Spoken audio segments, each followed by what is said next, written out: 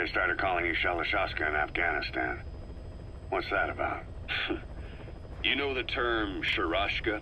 It's slang for a suspicious, hastily thrown together organization.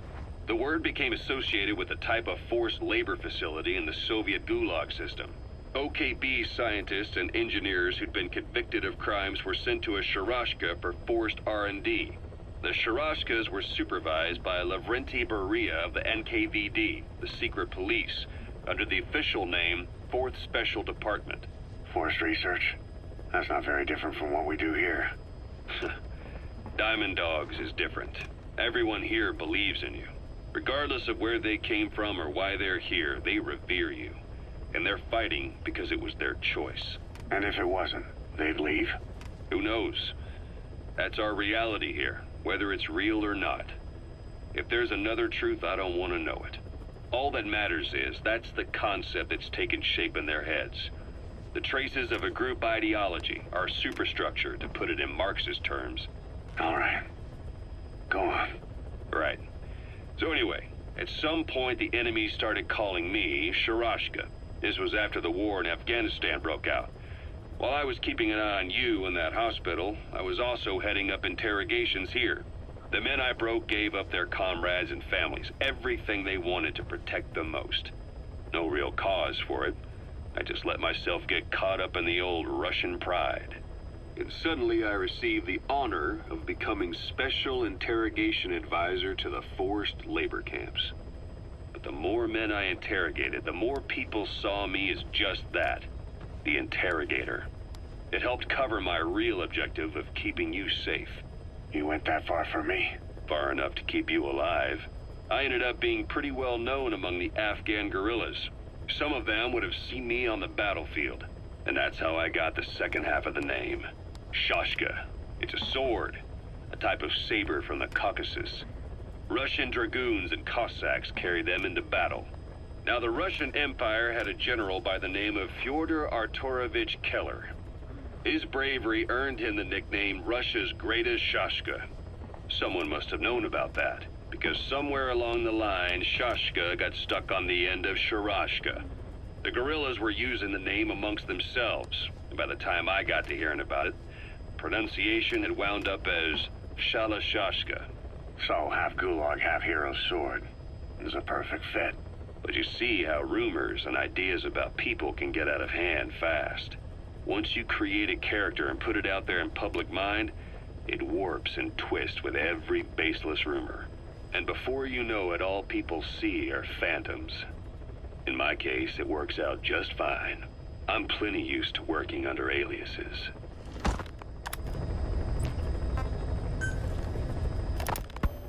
So SALT II still hasn't gone into effect? That treaty was drawn up to limit not just the size of the U.S. and Soviet Union's nuclear arsenals, but also their delivery systems. The whole deal. Just when we thought all those years of negotiations had paid off, somebody decides to invade Afghanistan. The timing couldn't have been worse. The president was in the middle of the SALT II talks back then. You mean while you were busy trying to stop Peace Walker? I heard. President Ford was meeting with the General Secretary in Vladivostok. In his absence, the political brass in America detected what they didn't realize was false nuclear launch data from Peace Walker, and were on the verge of ordering a retaliatory nuclear strike. Coleman's big idea?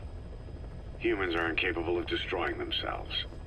Turns out he never knew what humans are capable of. If that AI, the boss, hadn't found a way to stop the fake data transmission, they probably would have gone ahead with the launch. Deterrence was revealed as the pipe dream it was. All thanks to you. And her. The U.S.-Soviet talks looked set to fall through. What happened in Nicaragua no doubt helped trigger a change of heart. But in the end... The time's to find the politics. When you've grabbed their tail, they turn and bite your hand. I first met you 20 years ago now. The place was Selenouyarsk in the Soviet Union. We were enemies. I was with the GRU. You were still fighting for America. 1964. Operation Snake Eater. Its objective? The assassination of the legendary soldier known as the Boss. When you returned home successful, they awarded you the title Big Boss. Your CO, Zero, sought to carry on the boss's will by covertly establishing his own organization. You knew the original members from Operation Snake Eater. From America, there was David O, or as he was to you, Major Zero. Donald Anderson, aka Sigint, Dr. Clark, who went by paramedic during the operation, and the fourth, you. From China, there was Eva, and me, Ocelot, from the Soviet Union. 6 in total. To us, government notions of friend and foe were meaningless. As were East and West, we joined forces by our will alone. Our objective was to fulfill the boss's dying wish, to make the world one.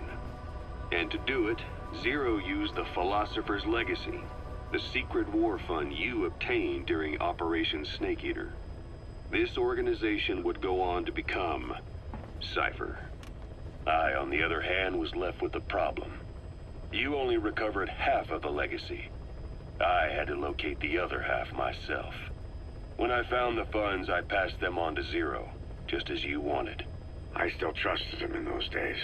We thought what he was doing was the boss's will, until he started that one project. Les enfants terribles, Zero called it. You parted ways, as did Eva, leaving only Anderson and Clark still with him. I maintained limited contact, although truth be told, we were just keeping tabs on one another. The reason was always you. After you returned to the Army and created Foxhound, you left America. For a time, even I'd lost track of you. I'd imagine Zero did too. You always were the best when it came to hide and seek. Zero created Cypher, an information network to tap into every corner of the globe.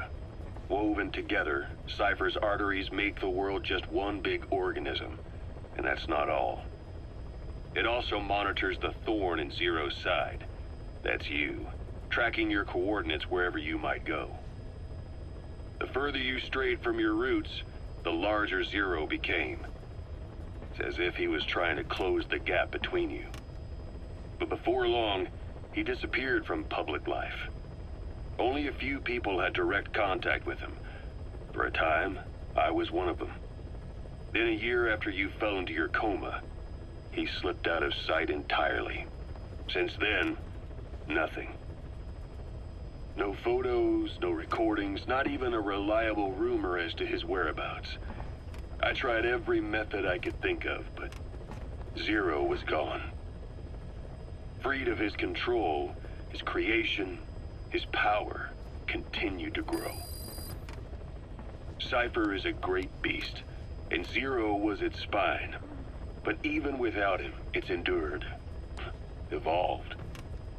But now its body is rotting, riddled with parasites. Parasites like the ones who attacked you 9 years ago in the Caribbean, and then at the hospital. Cypher's Black Ops Unit, XOF. They learned where you were, and came to wipe the slate clean.